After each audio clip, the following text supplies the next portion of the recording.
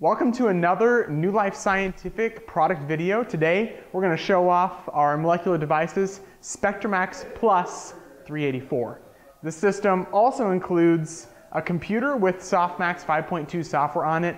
It is running XP because that's what the version of 5.2 runs on, but it does have all the updated drivers. You may want to just run this independent of a network.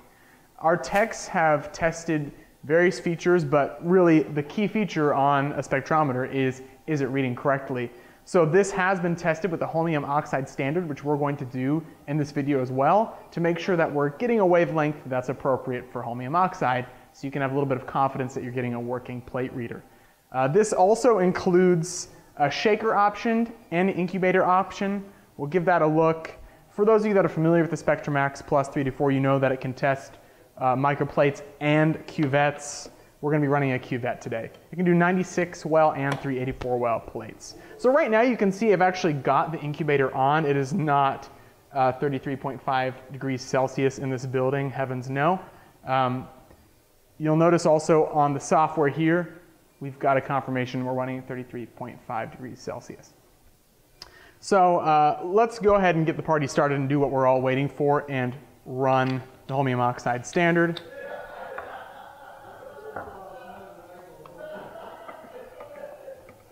All right, so we're going to just go to the settings here. You've got some options. You've got a time-based test as well. We're going to do a spectrum, but we're going to keep it fairly low resolution at 10 nanometers and just do a quick run here.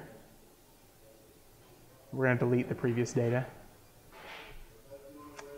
And then we're going to click read. Makes cool little beeping sounds. Okay, that's a joke. You are used to beeping sounds with your machines. And the reason we're not doing a 1 nanometer wavelength is we don't want this to be as long as my thermal cycler / PCR instrument video that we did a while ago. And you can see right now it is forming the curve. You can click on the curve and watch a more blown up version in real time as well. So the techs have confirmed that this is producing a wavelength curve that is appropriate for holmium oxide. Again, this is pretty low res, so you're not getting all of the detail that you would expect because we don't want you to sit here for 5 minutes watching a 1 nanometer check.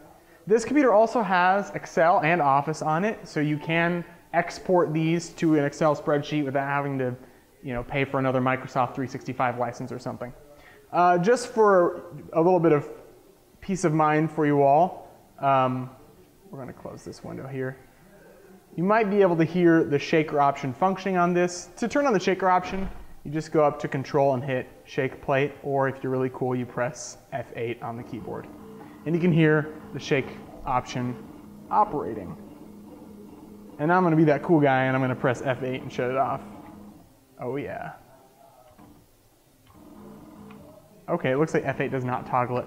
For those of you that are old school, you can also do manual tests with this and test single wavelength points on your sample.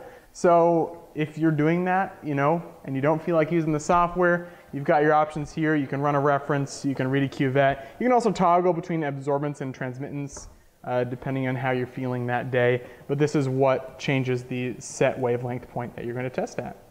So all in all, you guys might be very familiar with these instruments, but this video is mostly just to show you, yeah, this thing's working. We're getting proper wavelengths. There's a ton of these things online, and you never know if it's running error, whatever.